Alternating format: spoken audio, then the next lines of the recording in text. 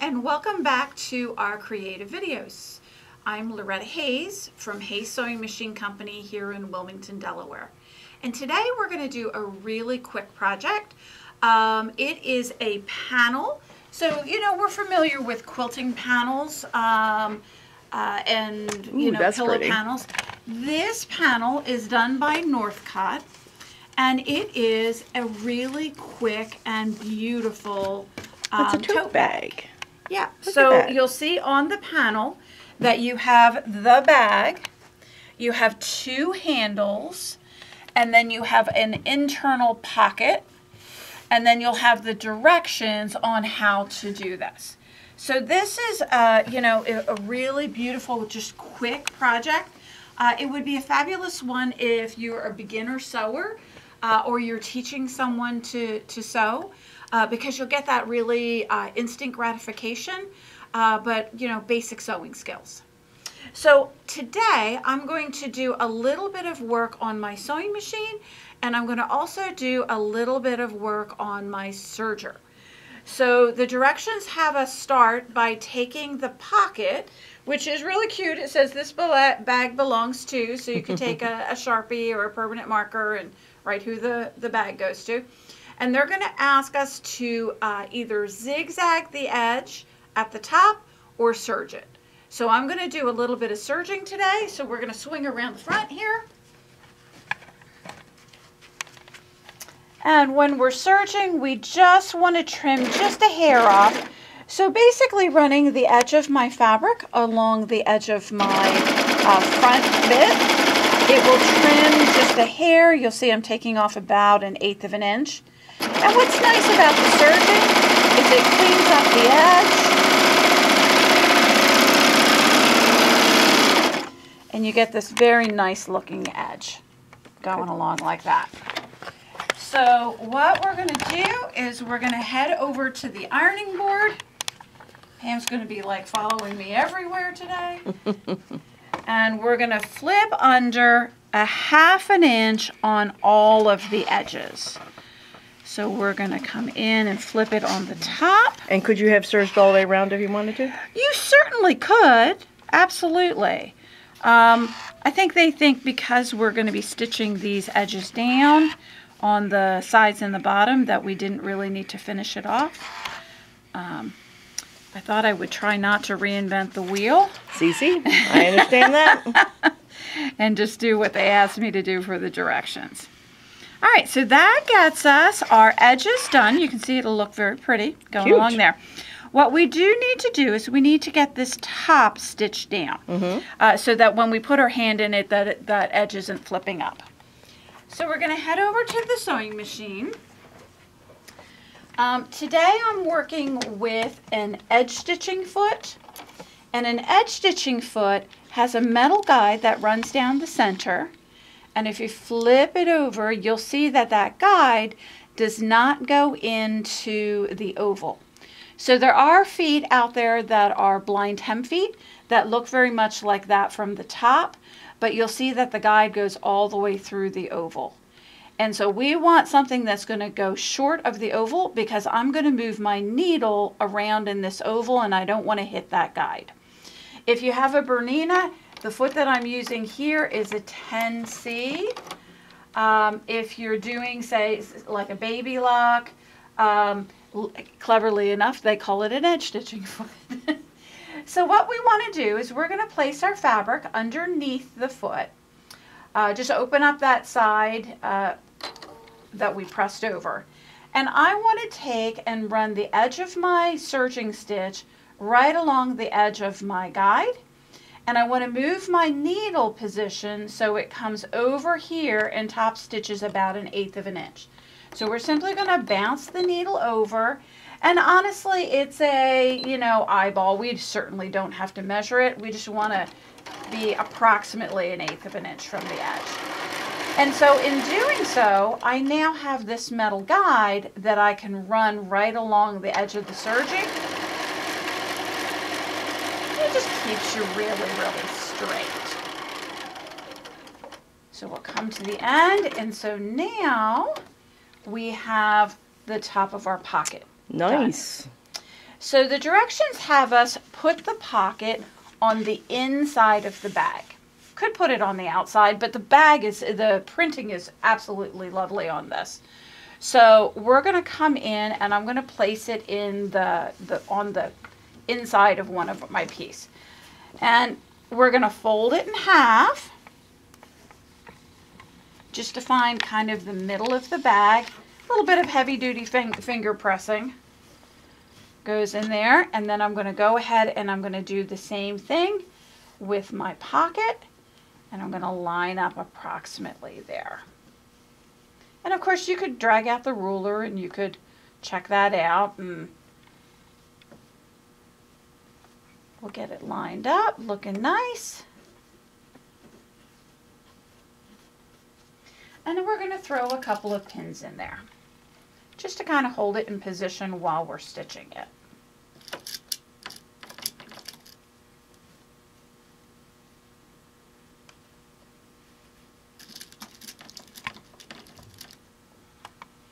So we'll get the corners and we'll get the side.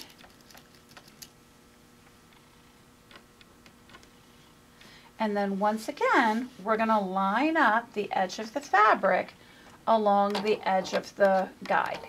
Now, because I'm on the left-hand side of the guide this time, I'm now going to move my needle over to the left-hand side.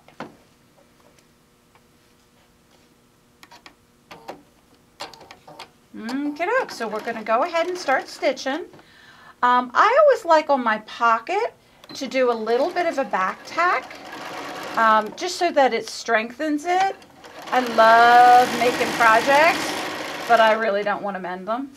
So by doing a little bit of a back tack, we're going to then come to the corner, let our needle sink in. If your machine has such a thing as needle stop down, this would be a fabulous place to use that, because then as we stop, it kind of holds our place. We don't get a little hiccup in our stitching.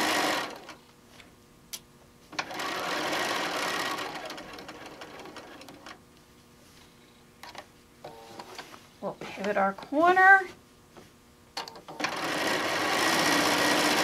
And then when we get back to the top, we'll sew right to the edge, hit our reverse button, do a little back tack, and then we can cut our thread. And so now we have a nice pocket inside of our bag. Wonderful. Okay. All right, so now what we're going to do is we're going to come and we're going to flip the bag over so that we have the pretty side facing up. And you'll notice this bag is both sides of the bag are actually put together, so there's no need to sew a bottom. And what they've done, which is really cool, is they've given us a fold line right at the bottom. Nice. Okay, so you when can't mess it fold, up. no. And you know, you're lining up the top and the bottom, but you should look at it and you're like, oh yeah, the fold line's there. Yeah, my edges are lined up here. Now I'm going to go ahead and I'm going to take this back over to the serger and serge this. However, when we come back to the sewing machine, I'll show you what you can do if you are doing a regular sewing machine. You may not have a serger at home. So we're going to line up our edges. And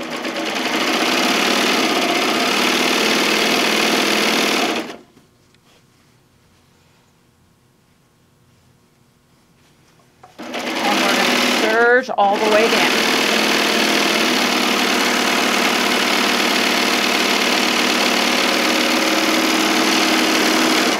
And then we'll flip it over and we'll do the same on the other side. Now what's interesting about a serger is we use the serger to finish off the edge on the pocket, and we didn't change anything, and we're able to put two pieces of fabric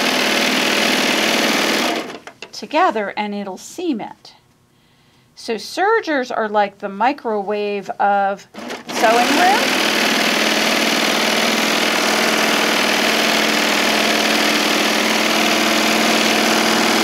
It's going to do a whole lot of jobs all at one time. So it sews my seam, finishes off the edge and trims off the excess. All right, so Loretta, what if I don't have a serger? Oh no, she's talking in third person. Yeah, I know, I'm now doing third person, right? So if you don't have a serger, then all you're going to do is you're going to take and you're going to sew your seam, so about 1/4 inch in. So you'll go ahead and you'll sew your seam. And then what you'll do is you'll come back and you'll finish off those edges, because we do really want those edges to be finished. So one of the stitches that I love to do when I'm finishing off an edge is what they call a 3-step zigzag.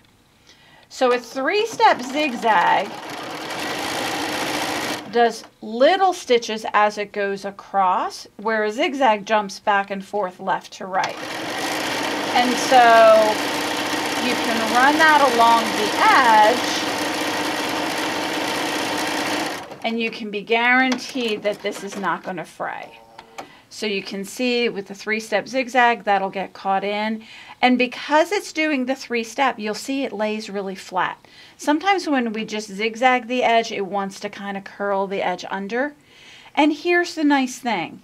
If your machine has 5 stitches on it, you'll have this stitch. So this is a stitch that's really available to pretty much everybody. All right. Now, next thing that we want to do is we want to prep our handle. So this is what the handle is going to look like finished. And so what we're going to do is we're going to take our handle, we're going to hold it and fold it in half lengthwise. And then once we have a crease, we're going to fold those edges into the crease. So if you want to come over to the ironing board with me.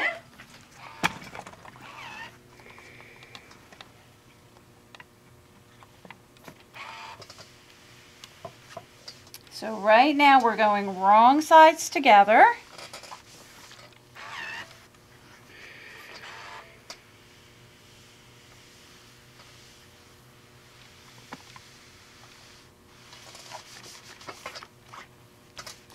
And then we're going to open it up. And where I can see the crease, I'm now going to come in and I'm going to line up those raw edges right with that. And fold that crease in and press that. What's really nice about this technique is you're not making a tube and having to flip those handles out. And it lays so much flatter than flipping a tube. All right, so there's the first side. So let's flip it over and do exactly the same thing on the second side.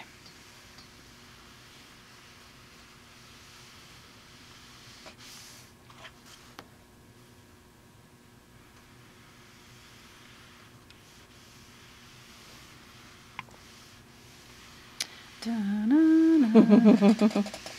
was just thinking poetry in motion. All right, there we go. So now what we're going to have is we're going to have a handle that the raw edges are inside, and it becomes 4 layers of fabric because we have the 2 layers here and the 2 layers on the underside. And so it gives you a nice strong handle, something that you're not going to have to replace in a hurry. All right, so let's head back to the sewing machine and prep this one. So we're going to go back to a straight stitch, and once again, just like working with the pocket, I'm going to place the fabric on the left-hand side of the guide. So we're going to move the needle to the left-hand side. And so we'll start stitching it, and what's nice is you get those 2 edges. They just push right up against the guide. And it makes it look really professional, and it's super, super easy.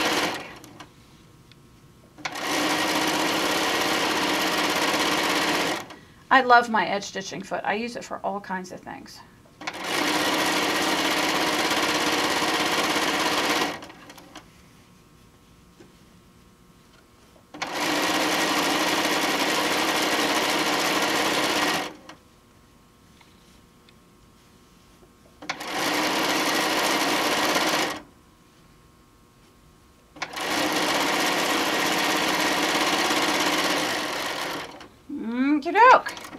so we have our handle. We're going to take it back to the ironing board and give it a quick press. And why don't you come back with me, Pam, because I'll do the hem at the same time.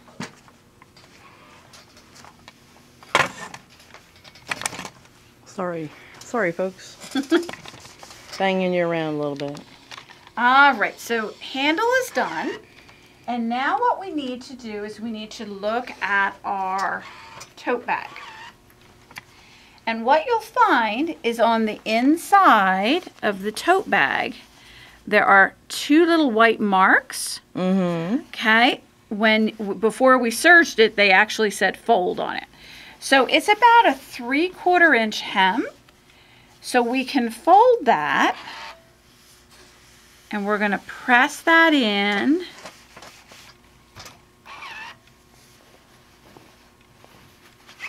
And flip her over. Let's get rid of that little serger tail.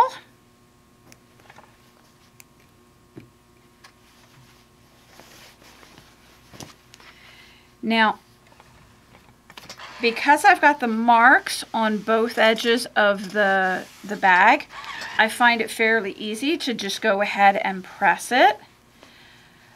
But if this is new to you, super simple things that you can get a seam gauge, and you can set that at 3/4 of an inch. And then as you're pressing, you can keep lined up really easily. All right, so we're going to press it once. Once you get it done the first time, you're then going to take it and you're going to press it a second time. And of course, the second time is even easier because you have that raw edge as your guide to fold over. And we're going to press it all the way around.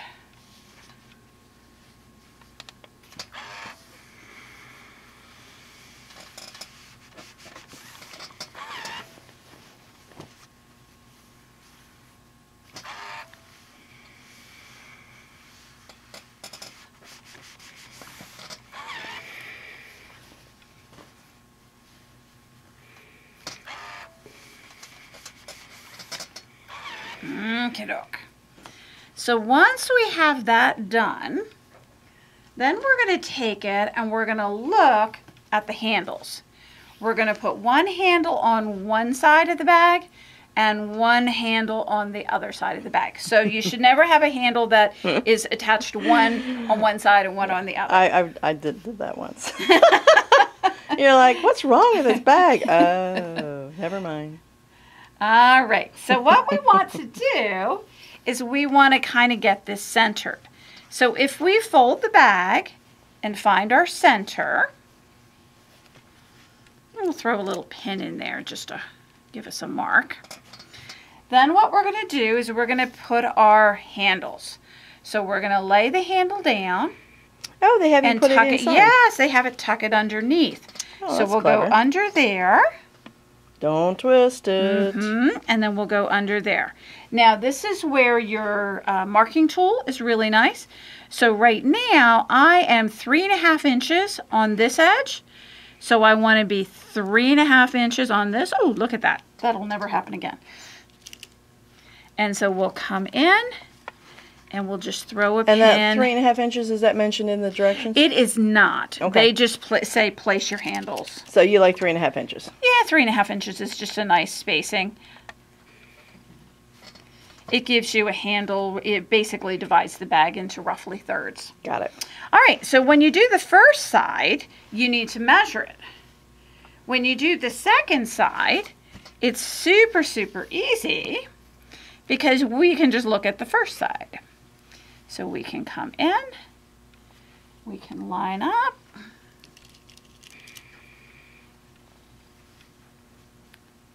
So you put it in and then just check. And we'll flip it around and we'll look on the other side here.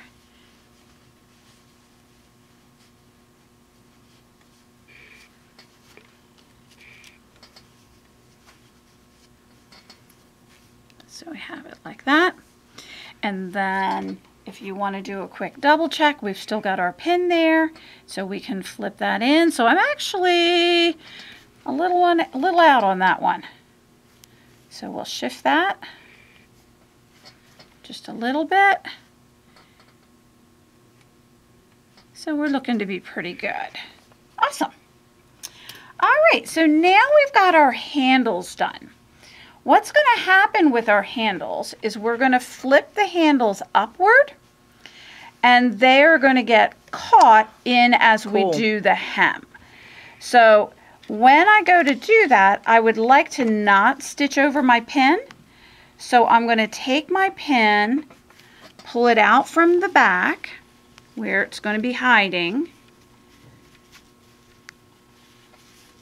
and I'm just going to pin that up like that, and then we'll flip that over and do the same thing on the other side.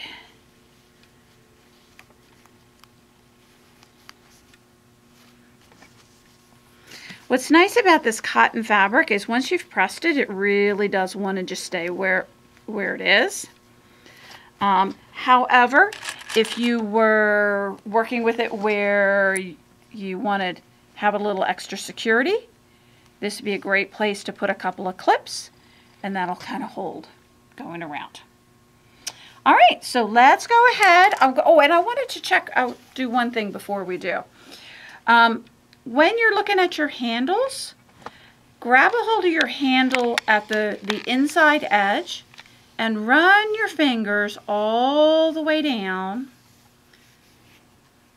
the handle. Don't let go of the inside edge, and go all the way down, and you should end up on the inside edge again. It's a really nice way of just checking your handles, because nothing is worse than having to take a handle back off because we've got it twisted. Awesome. All right, so we are now ready to stitch. And I'm going to stitch on, starting on the side seam, so it kind of hides it. And so once again, we're swapping sides. So I'm going to place the fabric. This time it's going to be on the right-hand side of the guide.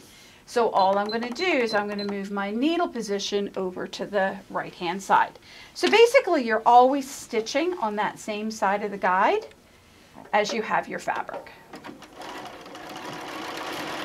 And so we'll stitch along.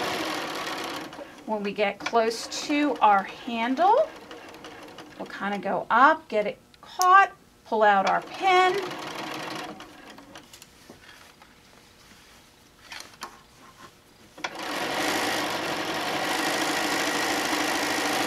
Go to the next handle. Just make sure your handle isn't getting caught underneath. Not that we would have ever done that. No.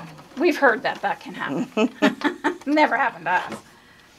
All right, and off we go. So we're now halfway done. And we'll go ahead and flip it around.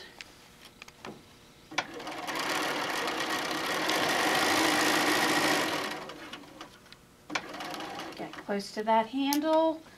Pull that pin out.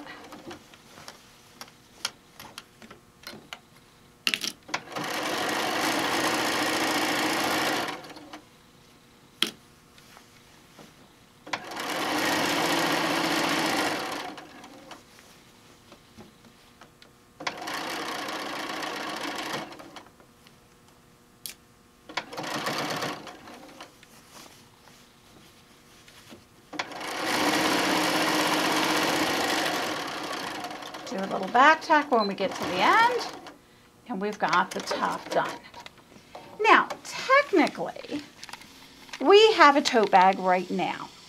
However, we've got a tote bag that's kind of two-dimensional. And oftentimes, if you're doing, say, books or that kind of thing, it's kind of nice to have a little bit of three-dimension. And anytime you're doing a tote bag and you want to get dimension, all you have to do is sew the corner differently. So we've got our corner right now where it's just kind of the bottom of the fold, and there's my serging stitch. So what we're going to do is we're going to open up the bag. We're going to line up the fold from the bottom of the bag and my stitch.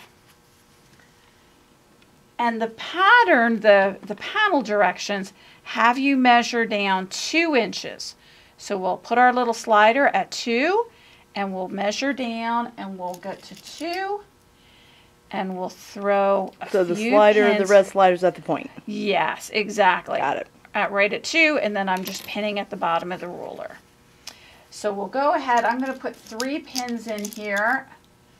One that holds the seam, and then 2 that are on the other side of those pins. Okay, so there's our first one. Let's go ahead and flip it over and do the same thing on our second one. So pull that corner all the way out. Line it up on the fold.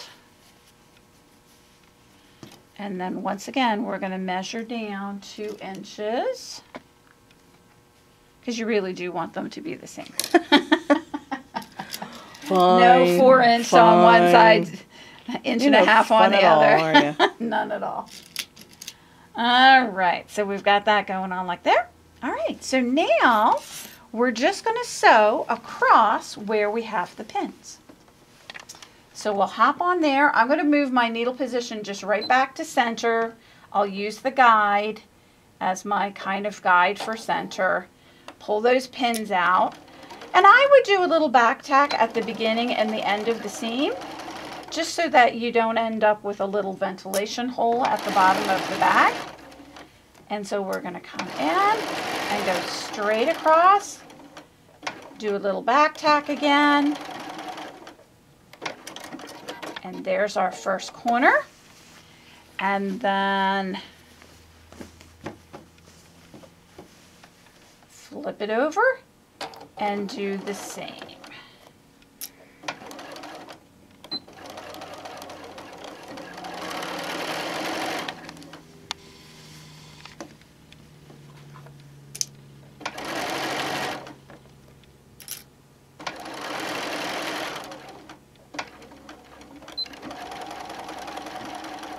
Okey-doke. Now, once you have this done, you have a big decision in your life. Are you going to just leave the little corner flipping in there, or are we going to cut the corner off? So if we're going to cut the corner off, I could have actually done this on the serger, but oftentimes with the serger, like you're cutting, it's a committed thing, right? So this way I can do the seam and I can trim that off when I'm happy with it. And so what we're going to do is we're going to go back to that 3-step zigzag and just finish off that edge. That way it's not going to fray. You can wash it, it's not a problem. Yeah, it's not going to get ratty inside. So if we do it on one side, we're going to do it on the other. And I do kind of like that clean look without having that triangle slipping in the inside. Crumbs can get caught. Oh, really? I've heard rumors. I've heard rumors. All right. So we now have a completed tote bag. We'll flip those ends out here. Get our corner out there. And there... That is so nice. Bag. And it's a pretty That is a gorgeous panel, yes. Going along for that. So I hope you enjoyed this. It's certainly a fun and easy project to do. Something that you want to whip it out quickly, or if you're a beginner, it's a really achievable project. So we'll see you next time.